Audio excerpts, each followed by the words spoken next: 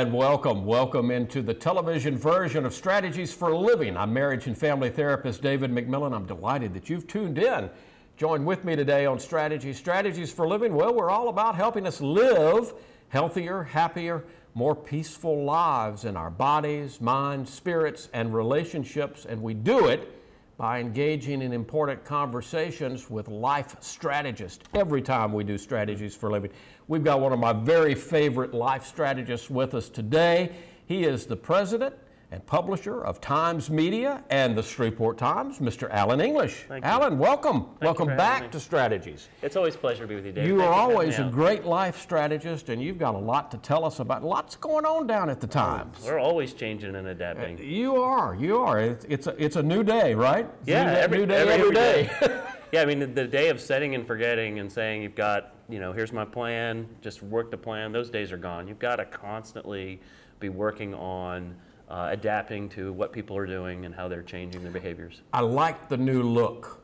I really like the new look of the Times. Of course, I'm one of those old-fashioned guys. Now I know I can pull up the Times on my iPhone. I can pull up the Times on my iPad, but it's just not morning unless I have my cup of coffee and my newspaper. Thank you for Shreveport Times. Yeah, I appreciate that. And all across the country, people who want to keep civically engaged and informed continue to make newspapers their morning habit. And interestingly as well, people with means make newspapers their daily habits. The good news on the other part that maybe aren't subscribers is they're still reading the news one way or another for free, from a friend, online. So news consumption today is intense. It's intense in both print and digital.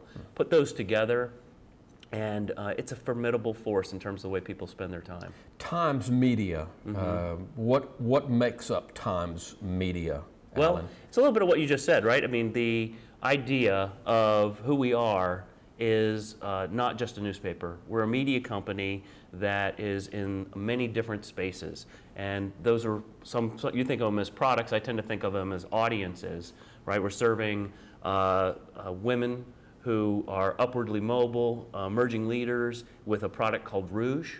That is a magazine that went through a conversion, used to be called Red River Moms. It's got a makeover and is better tuned for that audience now as they continue to change themselves. And so that is an example of another product of ours that's out there. All of our digital assets, the ShreveportTimes.com, the apps that we have, of which there are about, I can't even keep up, we got about 5 or 6 apps that serve people, including some general apps like Cars.com and HomeFinder.com, which we have relationships with to deliver local information on. And then we also have a product called Voices that is free. We also have a really unique product many folks really know about, but it is on the military base. Yes. It's called The Warrior. Yes. And it is, we print about 9,000 to 10,000 of those every week. It has military information in there. That's a weekly publication, right? And it's on the audience for the military personnel. And that is something we work with the base to produce. And an example is if you're trying to sell trucks to, in this community, you want to reach that large military audience. This is one of the effective ways because it's got a 95% pickup rate when we drop those papers. So those are free to the military. And we do a number of other things. Our newest media venture is events. And in the last 2 years, we have been developing more and more events because how do people get their information? In many different ways. You may go to an informational event, an informational experience, and people will pay for that as long as we provide service that they're looking for. Quality and service. The same thing as delivering a newspaper on your driveway. It's an experience. It's an event in your life, right? Right. So we're building out that business in a bigger way. And we've had a very successful first year doing it. And in year 2, we see expanding it greatly. You just mentioned military, and I went to high school, grade school and high school with John Andrew Prime. And John just retired recently. after what, 37 years at the Times? Yeah, I think it was 39, but he's not retired. John, John, he'll never retire. There was an article this morning where he waxed nostalgic about some of, I didn't know many of the names other than, as he said in the article, Jim Montgomery was a name that I knew. My sister went to college with Jim, and I knew Jim well. But John is still going even after retirement. Yeah, he's going to continue to serve this community, as he's told me in many conversations he and I have had. He's doing work for many different entities, and as a historian, as a community historian. And I see a book or two in his future. He's got a couple books behind him, and he's going to do some more. And this is an opportunity for him to take some time to focus on doing a book and some other things. I don't think you'll see John's name leave the Times pages. It'll just be less frequent, right, and more focused on some of the things John wants to do. Right. But with John's retiring, opening at the editorial page editor. We are continuing to evolve inside of our newsroom in the way they operate. There are people inside the newsroom already who are capable of this kind of work. So we're looking at what jobs are to be done by who. But yes, the opinion pages itself has gone through about 5 major evolutions. And it looks good today. Yeah, it really looks good today. Yeah, we're continuing to experiment with I like the cartoon on the bottom now. Yeah. I mean, design's one part. Yep. The selection of content's another. We're running editorials from other newspapers in a mix with what we might write or what the community writes, just to give more perspective. How many years have you been in the business, in the newspaper business? I think let's see, probably coming up on well over 25, headed to 30. A lot of ink.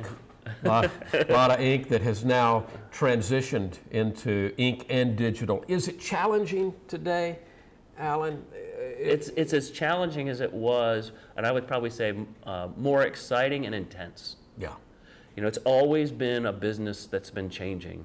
If you look back at the pages of the Times before we went digital, and to think there were always changes going on. Some liked, some not. Right. And that just has to happen in a much more intense way now, as readers are changing, as the ones that are getting older, who don't like change as much, are meeting now. You and I met over a change. A whole generation of change. I don't know whether you remember this. You and I met over a change. Do you remember? You came into town. Getting old. You came into town, and one of the first things you did when you came into town, you looked at the paper, and there was a column that had been going a long time called Tell the Times. Yeah, well, I mean, I think actually, I think Tell the Times stayed since I came in town. You maybe didn't know me as managing editor when I came in 2000. Right. When I became editor. That's and right. The decisions were mine. Well, and you began to dialogue. You entered, and that's the reason I called you and invited you on the radio program, because you were in a dialogue. Yeah. Tell me why you like Tell the Times. Tell me why you don't like Tell the Times. And you were in the process of, do we keep it or do we not keep it? And that's the way you and I first met. And that whole type of commentary, right, has been evolving from what used to be this call-in method to run in print, and anonymous. Right. Which you could slam. People could slam anybody and anything and Tell the Times. Right. Yeah. And I've had to change some of my views on this, forced by sort of watching media evolve, because at the time, I believe many of us were pretty offended by people being able to say some of the things they were saying anonymously. Right. Well, now the tools for being able to do so are vast. They are. Yes, they are. And so whether, trying to filter that into a fair forum into print, that would be problematic today, even harder than it was then. Right. And in a print forum, I think you count on a certain type of experience and a certain type of information. And that just wasn't congruent, in my mind, with the experience that you would seek from being able to read considered opinion, viewpoints, and journalism in a fair way. And this seemed to be more unfair than the other things we were doing.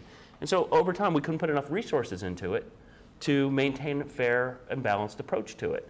And when that happens, I think you have to look at where your resources are and decide, what's my mission in this arena, at this given moment in time. And for me, I felt like we needed to stand as the print experience for something. Right. And that continues to this day to be vetted, researched, considered viewpoints, and using anonymity only when necessary. Absolutely necessary. Absolutely. And so when you come to read the print newspaper, it's different than anything else you will do today. Yes. And we believe that that unique experience will help this product have a lifetime that we don't know the end till. Right, right. When you compare the print version of the Times versus how other newspapers are faring around the country, it seems to me that we're pretty healthy when you comparatively. Well, healthier than some, more challenged than some. I believe you have to look at all the different ways we survive as a media company. Newspaper is just one thing that we do. So when you look at the human body, it's got many different parts that all have to work together. Right. For a healthy body. Right. For the Times to be healthy, our business has to be successful in more ways than just the print product. And that's true of a lot of other media companies as well. You know, I'm sure you've seen a change in the number of people. I remember the very first time when I visited you down at the Times, came into your office, the press was running, and there was that vibration. And I looked up at you and I said, Alan, do you ever get used to this? Don't even think about it. But you don't feel that vibration anymore. No. The press is brand new. Yeah, well, it's not brand new, but it's not brand new. Yeah, it's kind of we bought $6.5 million investment plus, right? It's actually to this date, it's now probably up to about $16 to $18 million investment. Wow, that's quite an investment in this community. Appreciate that, and there are a number of employees that serve this community as well. I mean, we have on site. We probably have about 200 employees or contractors, all who live and work in this community and serve it at churches and elsewhere. So thank you. I mean, we continue to invest in being a big part of this community, and that press was part of it. The story we talked about before was this was like buying a good certified car. The problem was this certified car had some problems. Had some problems that you didn't know until you hooked it up and got it running. And had to fight with the a little bit to get it going well. And we saw the need to invest beyond what to kind of soup this car up to serve this community and get it running smooth. What I can report to you today is that we are done with the remediation project completely. Fantastic. And the only things we are experiencing in the way of problems these days are out of our control problems. Major mechanical, just something in the middle of the night, a spring sprung. Right. We have electrical things with SWEPCO, the power goes out, or a computer error. But the press itself is solid. And humming along well. Yeah, I know the paper comes on time these days, and that's good.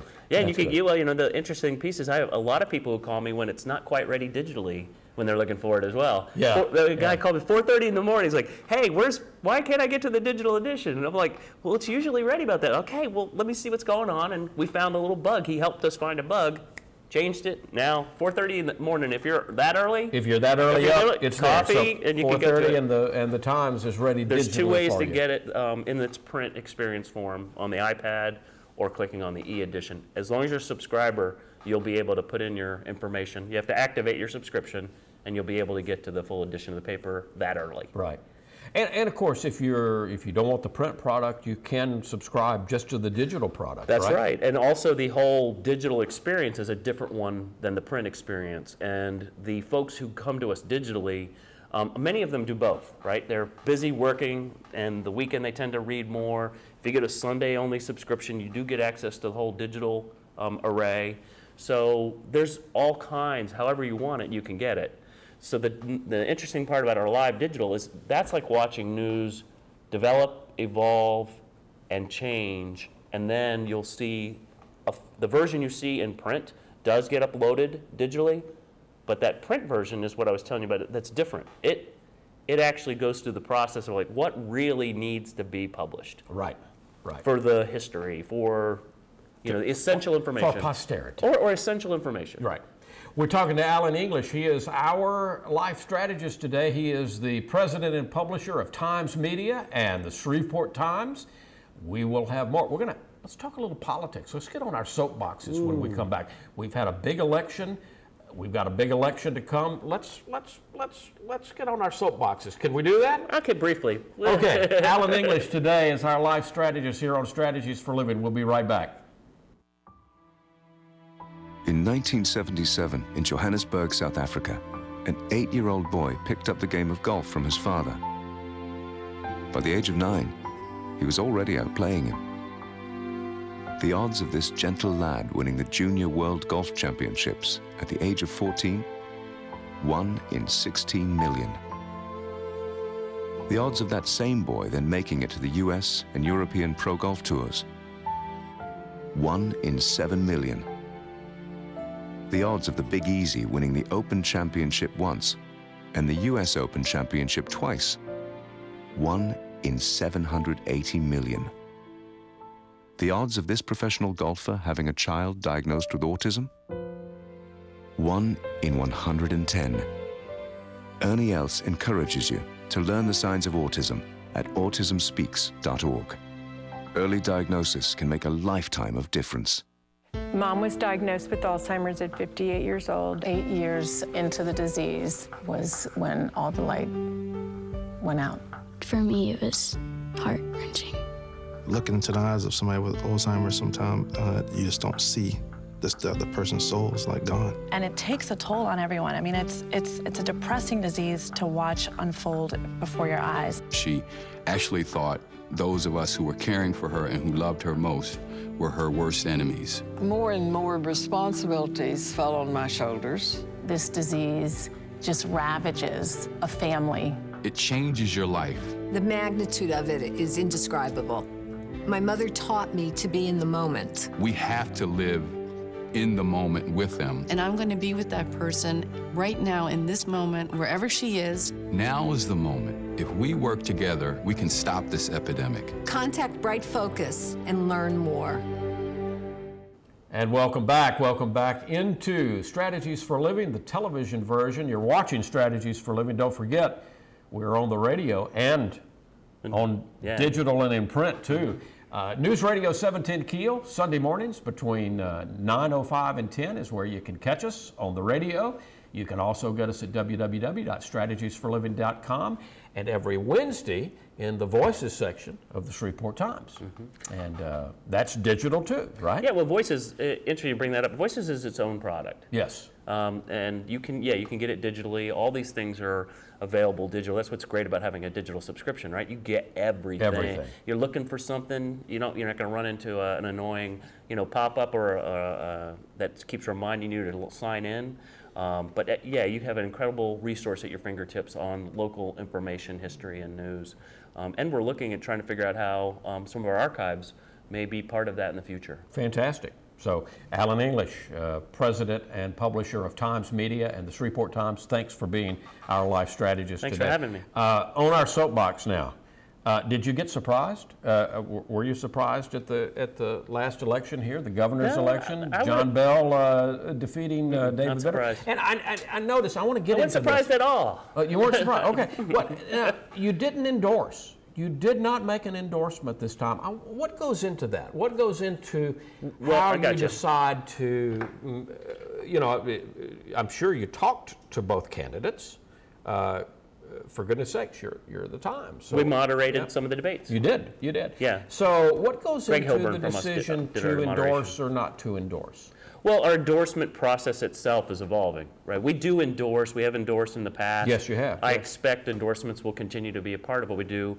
However, the process is evolving. And you mentioned John Andrew Prime, right, who had become our editorial page editor at the time. And right in the middle of the elections, one of our leading editorial board candidates was retiring. Yeah. So we didn't feel like we were in the best position to do endorsements under this changing sort of mood, and to have a member of the board leave either just after or just before an endorsement might also create questions that weren't necessary or needed. Sure. Plus, we needed his intel, right? on the discussion process.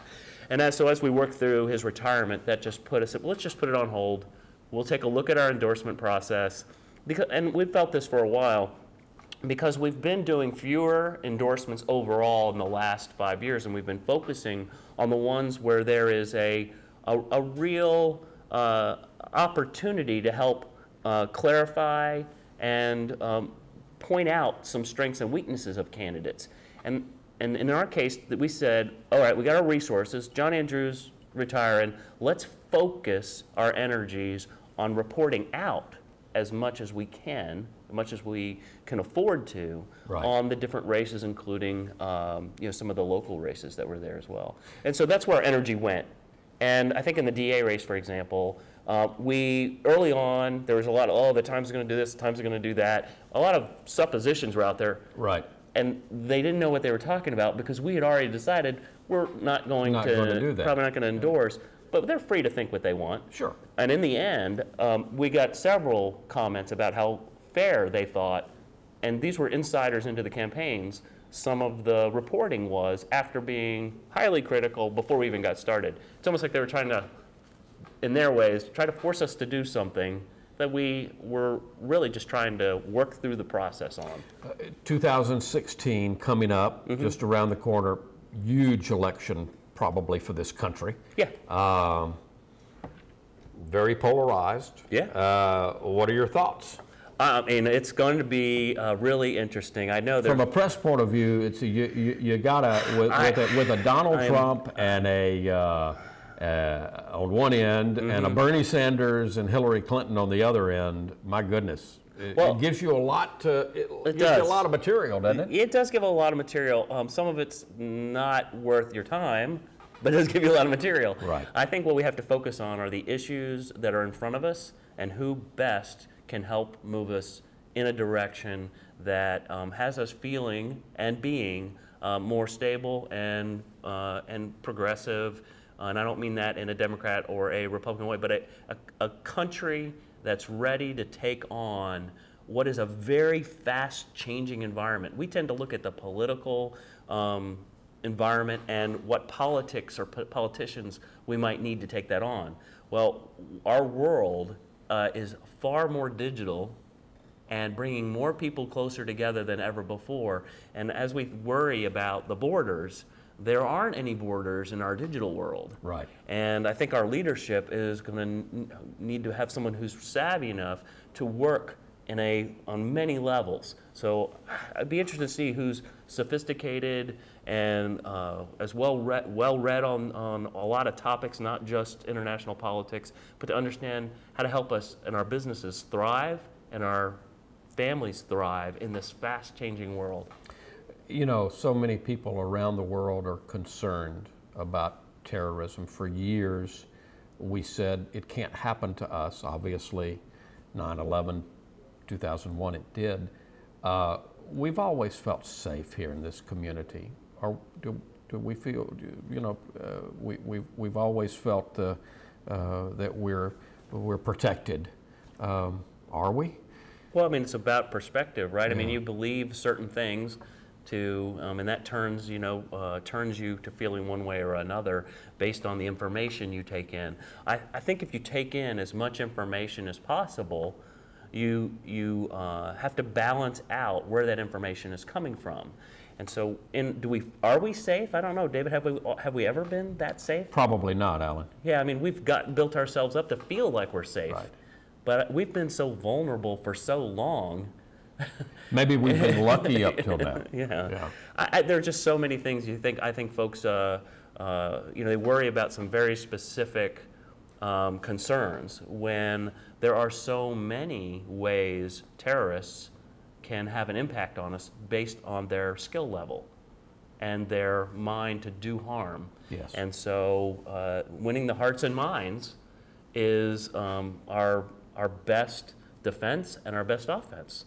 In terms of freedom, that freedom is in its base, even for all the things that makes us feel less safe, freedom is the thing that will make us safe as a world.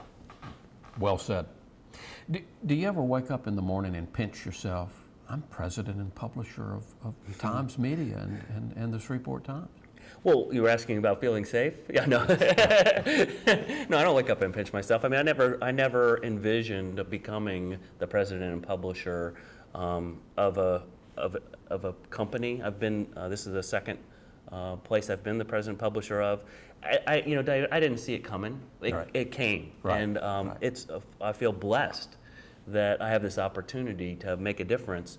What's the most challenging part of your job, Alan? The thing that's the most exciting too. I mean, it's working on many different levels with all the different types of people, and working in a really fast pace, balancing a million balls in the air. We talked a little minute ago about all the products. Right. Well, we want to serve the community, and doing so now means doing it so many different ways.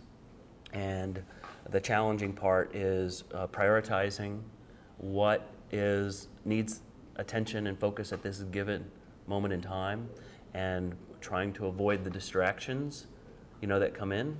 And I guess I'll add to this is that customer service is far and above the most important thing for us to have excellence at. Right? It's also one of my biggest challenges with so many different people doing customer service. Right.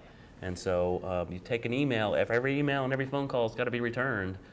On a bad day, you know what that looks like? I can imagine. I can imagine. With 40,000 subscribers and I can only 500,000 unique visitors to my website, if the website goes down. I can only imagine, Alan. I would imagine in between all the meetings, you're answering lots of phone calls and emails every day. Yeah, but our focus, though, and this has to be laser focused on delivering results for your customer.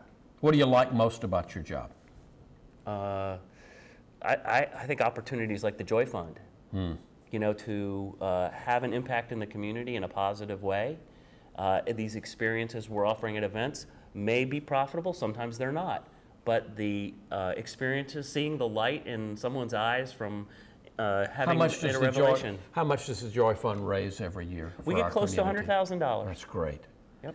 And that money impacts where? Directly into holiday projects, into people's lives. I wrote a story recently where a man who received a bike from the Joy Fund long ago is now a regular giver to the Joy Fund. Wow. His life turned around for many different reasons, but he remembers that bike. He remembers that bike. And that was an inspiration to him. So that Joy Fund goes directly impacting. There's no administrative fees. We take in project requests from nonprofits and others, and we evaluate them. We check them. We make sure the money goes to the project. You vet those things, and then the money goes. We've been doing that for 102 years. Wow. Wow. It's a tradition at the holiday time. I think that's fantastic. And again, just one more thing that has got to make your job worthwhile. It's exciting. What are we looking forward to? What will we see in 2016 for the Times? Now, brand new section rolling out. Yep. Luxury living, right? Yeah. I mean, you'll see us continue to evolve and adapt. And what that means is we are tuning what we do to deliver results for our audiences and our customers. Luxury living is an aspirational section, right? It's the things that, sometimes there are things that motivate us in terms of the way we live, the things we use to make our lives easier so we can spend more time with family. Luxury living is all of that and more. It's a feature section. Could be labeled other things, you know, from the past, if you look to past sections. So you'll see a rebirth of some things you saw in the past from the Times in terms of coverage of lifestyle. Maybe one day in the future we'll have a strategies for living section. What do you think? Possibly. Yeah. I actually kind of think the entire edition's a strategies for living. I think you're probably right. It's all a strategy today. Thank you so much for the work you do. You're an important part of this community. I think that, I mean this sincerely, I've read the Times since I was a little guy. I'm very proud of the Times today. I'm proud to be a part of the Times and to write a column for you every Wednesday. So well, thank you. We're excited to have you. And I'm very, very excited about all the things that you're doing, Alan, at the Times, and I'm looking forward to many more visits with you. Great. Here as we watch the changing and evolving. So maybe when we move into a new building, you'll have us back? Absolutely. Is there some moving ahead on that? There's progress on that. We've made some significant progress. I have nothing to report to you today that's solid, Right. but it's all looking good. We're hoping to move in the next year or two. Fantastic. And we think more modern building When the that time matches is who right. we are. Yep. Absolutely. Alan English, president and publisher of the Shreveport Times Media and the Shreveport Times Print, and who knows what's for the future, where the Times is going to go. And folks, thank you for tuning into Strategies for Living. Now, let's see the 12 days of Christmas. You're going to sing? On the first day of Christmas, my true love gave to me a subscription to the Times. OG. Folks, thank you. We won't Keep singing. endure anymore. On the second day of Christmas, my true love gave to me 2 Strawn's pies and a subscription to the Times. OG. See you next time on Strategies for a Living.